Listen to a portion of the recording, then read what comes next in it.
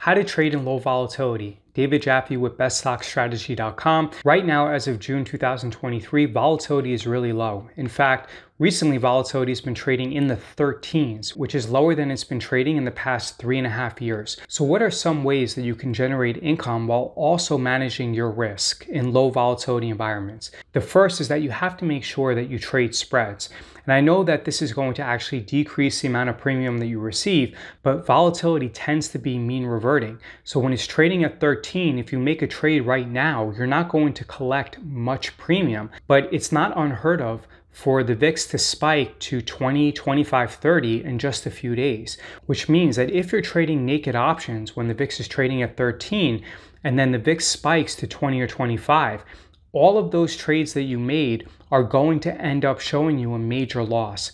As a result, it is very important that you trade spreads, because spreads as a defined risk trade is going to end up neutralizing the volatility component in your options because you bought that long put as protection. The second way to trade options during periods of low volatility, and I highly recommend this, is to trade very short expirations. This includes 0, 1, or 2 DTE. And this is something that I discuss in my options trading education course at beststockstrategy.com/memberships. The reason why you want to trade short-term expirations when volatility is low is that, again, when volatility is oversold, there's a much higher likelihood that volatility is going to normalize. And as a result, if you trade something that has a 45 days to expiration, then it's highly likely that volatility is not going to be trading at 13 or 14, 45 days from now. The third way to trade to protect yourself and to also bring in some money during periods of low volatility is to make sure that you trade uncorrelated assets. These include things like XLE or TLT or GLD or things of that nature. Make sure that you have some uncorrelated assets in your portfolio so that if the S&P pulls back by 10%, then not all of your positions are going to be highly correlated. The next recommendation is to not be too aggressive. You have to simply accept that during periods of low volatility that you're going to receive less premium for putting on and placing new trades. But that's going to even out because when volatility is trading at 30, then you're going to collect a lot of premium. So just accept that volatility is low and that in the future it's going to increase, and that as a result, the amount of premium that you receive is going to even out over the long run.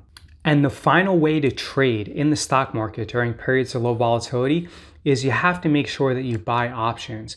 Buy options as hedges during periods of low volatility. You can buy long dated expirations because that's going to ensure that when the stock market pulls back and enters a recession, that you're going to reduce your portfolio volatility and also make money on those long put options that you bought. Warren Buffett has a very good quotation where he said to be fearful when others are greedy and greedy when others are fearful. And that means that during times when everyone is complacent and volatility is very low, that this is the best time possible to buy long-dated put options to protect yourself against future pullbacks and black swan events. David Jaffe with beststockstrategy.com. Visit Best Stock Strategy, enter in your email address, and receive over $400 of valuable free training.